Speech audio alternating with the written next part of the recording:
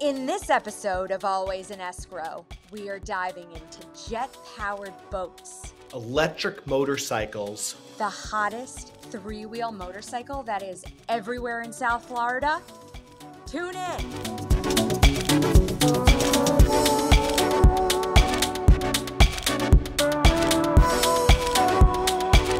Hello and welcome back to Always in Escrow with Sarina and Colby Burchin. Hello, Colbs. Hi, Sarina. How are you?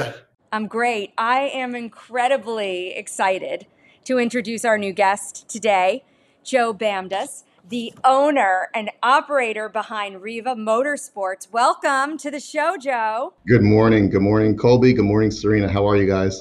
It's so good to see you. Well, Joe comes to us. He is the owner and operator of Riva Motorsports. It is a family-run business. It's been around since 1979.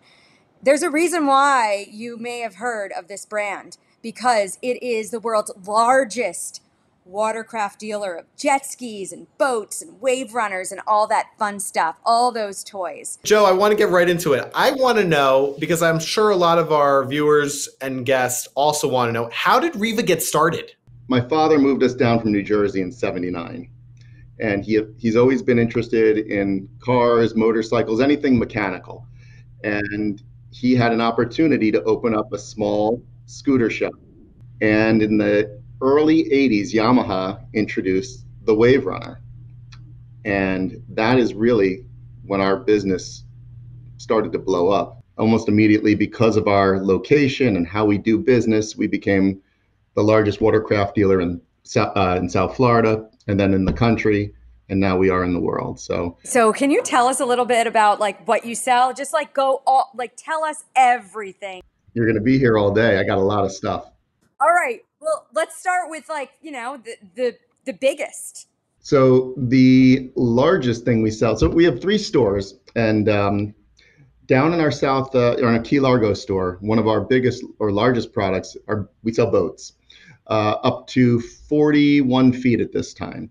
So family boats, we've got fishing boats, we've got a boat called a dual console, which is more of a recreational boat. We also sell jet boats, which are fundamentally different from a traditional boat that you might see that has a propeller. So jet boats, the advantage of a jet boat, and we have a lot of families that are migrating to jet boats because of the safety factor. There's no exposed propeller, so no cuts or anything like that. And when people want to take their kids out and go tubing or swimming, you'll never, ever have to worry about that. And they're beautiful. They go up to 27 feet right now. ATVs, side-by-sides. Are you familiar with what a side-by-side is? It sounds like a motorcycle with a sidecar. Colby, I love you. So picture a golf cart on steroids that might be lifted with big tires that can go through anything that you could ever imagine. They can even jump through the air. They're high performance off-road fun, and they have roll cages on them, so they're very safe, and they're a lot of fun. So my question is, with all this stuff that you just said, what do you have in your household? What are you using?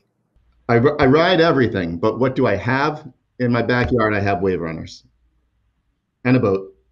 My kids are 9 and 11, and Colby's are a little younger, but we all like to kind of go out together. So what would you recommend for us? Well, first of all, I'm a big advocate for boating, because it's a great activity to keep the family together.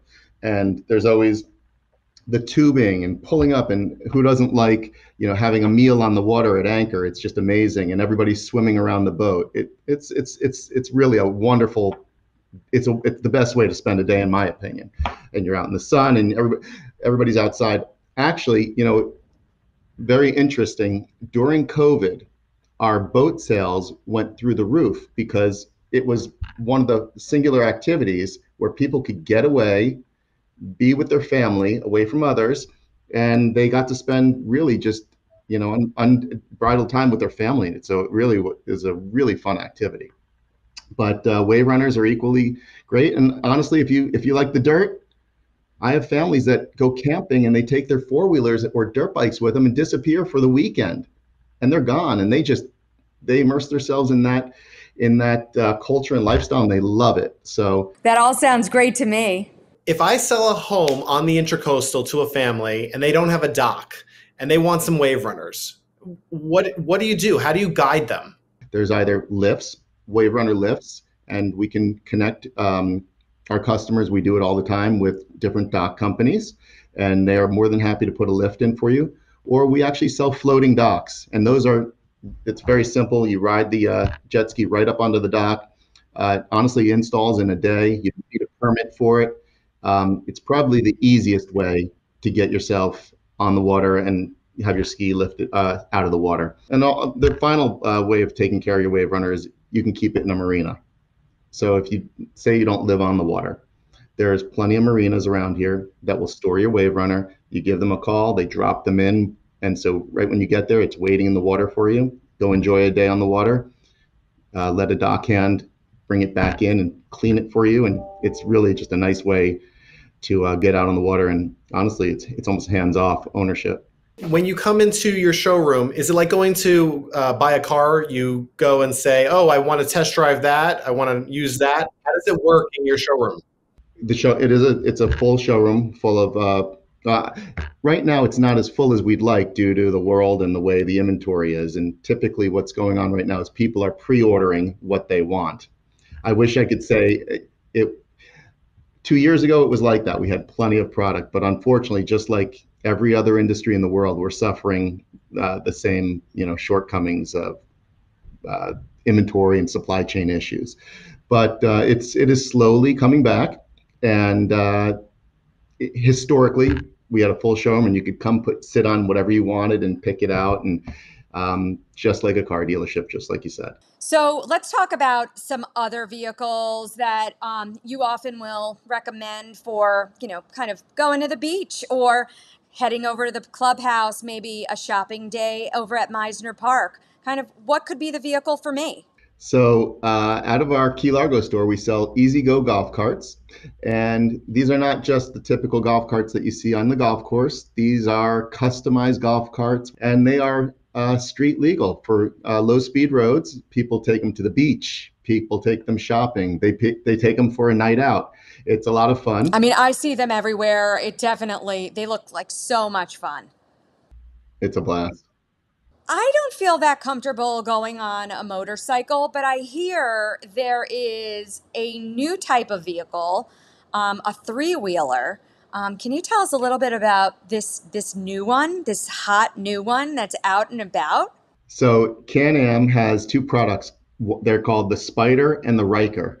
And it's exactly that. We've got two wheels up front, one in the back. They have stability and traction control. They instill confidence in new riders. They're automatic, so there's no shifting. It honestly brings in a whole new demographic into the motorcycle world. We're seeing a lot of new women riders, which is very exciting. We're having older riders who might not have felt comfortable on a motorcycle in the past. It's really opened up the whole world of motorcycling.